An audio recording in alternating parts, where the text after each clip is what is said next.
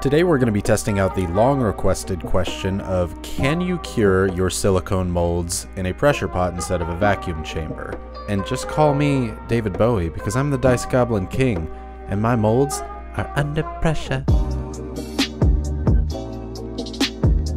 So I've heard that these have worked from a number of people, but I really wanted to test it and have it on my channel and find out for myself whether it works or not. So I'm going to be using my normal Moldstar 15 slow mold making material as well as Game Science dice because they're sharp edge dice and I want to test them. But I want to say up front, using Game Science dice to make your own molds and sell them is illegal. So don't do it. This is purely for educational purposes and I wanted to see what they look like. So we're going to use my mold making method, which is taking a much smaller D6 and gluing it to the end like a sprue, which it is a sprue. We're going to use some hot glue on the one dot here for this little pip for the dice, and that's a great place to put your corner of whatever dice you're using in there. This will work for rounded edge molds or molds like this. You can see after it kind of cools down, it is a perfect setup for a sprue, and now we can work on gluing it down into our mold vessel. My mold vessel of choice is a Dixie cup. It's disposable, it's about the right size to not really waste a lot of silicone, so I think it's perfect. I put a big glob of glue down on the opposite side of the small D6 so that it will glue down to the bottom of the mold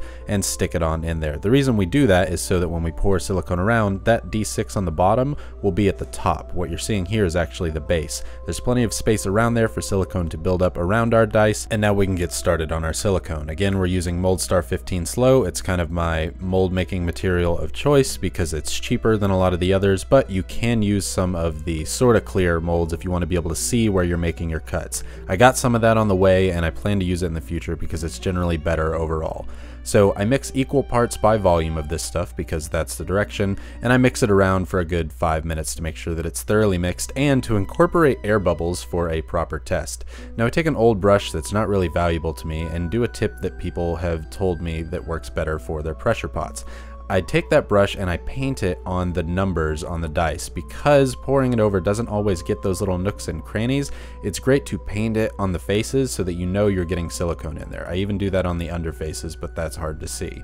I pour my silicone in, pour it on the side and high as you can, that way you try and reduce some air bubbles, but we're going to get air bubbles. That's really part of the test. Once we've got the silicone in there, we can move on to getting it in the pressure pot. Now for the pressure pot, it's a standard pressure pot setup. I've got videos all over of that and I'm happy to show you. I'll put a link up in the top and in the description down below.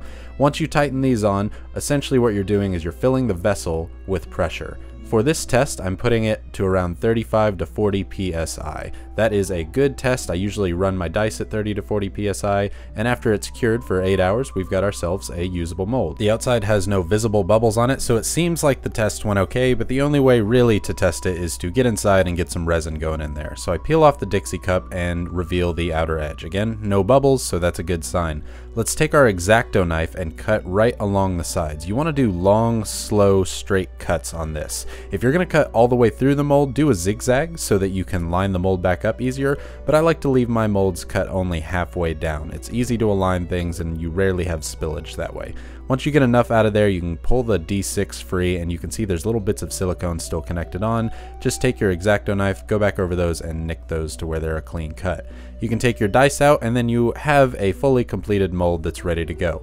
We're going to test a second thing in this video, which is something that people always suggest, and I've done it before, but we're going to give it a shot one more time. I'm going to take the mold vessel, which is another Dixie cup that I've done before, and cut a sleeve out of it to put around the cup. This should prevent us from having to tape things over to seal it up, and hopefully we'll get no flashing, which last time I did it I got quite a lot of flashing, but I also only cut a hole out of the top, which meant I couldn't push the sleeve down. This way when I put the sleeve on, I can push it all the way down and make sure it's got a nice tight grip around the mold. I'm going to take a controlled version of this, which is my normal sharp edge dice molds, the smaller one there, and put resin in it as well. Now when I'm using Art and Glow resin, it's kind of my standard resin that I like to use because it's pretty cheap, and I'm going to go ahead and put some nitrile gloves on for safety as well as wear my respirator, though I don't think you need it for this one. It's always better to be safe. I know I used some silicone measuring cups before, but I thought I was only going to get a little bit of resin out of this and I needed some extra visibility with these tiny cups. Turns out I had more resin in there than I thought, but anyway, if you can, use silicone cups because they're easy to reuse, and this is more wasteful. I mix up the resin for a good 5 minutes. There's lots of air bubbles in there, and I'm going to try out a new pigment, which is liquid metal, and I put 2 drops in there. It's water-based. I don't want to go too crazy with it, and I was kind of regretting that because it a little bit looks like vomit, which is okay. I'm a big gold fan, so I really didn't want it to. Maybe I'll try it next time again with some more gold, but I really wanted this test to be true and not be affected by the pigment that's inside of it. So I fill up my control mold, which was made by using a vacuum chamber on the silicone, and then I fill up the one that we just made using a pressure pot on the silicone. We're going to put both of them in a pressure pot, and we're going to fill the pressure pot up to a similar PSI, going up to around 35 on there, so it's an equal test for both, and see the results. So first I want to show the control one. Using the sleeve, we actually get some pretty decent results when it's pushed down like that. There's hardly any flashing, not much of the mold is movable because there's no wiggle room for it. It's already filling up the sleeve that was made out of the same kind of mold material that we put the silicone in the first time. So with this one, I do recommend going back to the sleeve technique. Now let's look at the pressure cured silicone. It's a good start on the inside, no bubbles on the inside, as well as if we flip it around, no bubbles on the outside, and the dice itself looks fantastic. It looks just as good as the vacuum cured silicone. There's some weird spots on the front of the dice, but I think that has to do more with the game science dice being molded because they're the ugly dice. They're not exactly the greatest ones, but the edges, there's no bubbles around them. All in all, it looks fantastic. It's a bit smaller than the other one, but again, that has to do with the size of dice that I've chosen. But you can see compared side by side, there's essentially no difference in overall quality. So save yourself 120 bucks. Don't get a vacuum chamber unless you want one and find using a vacuum chamber to be more fun or easier.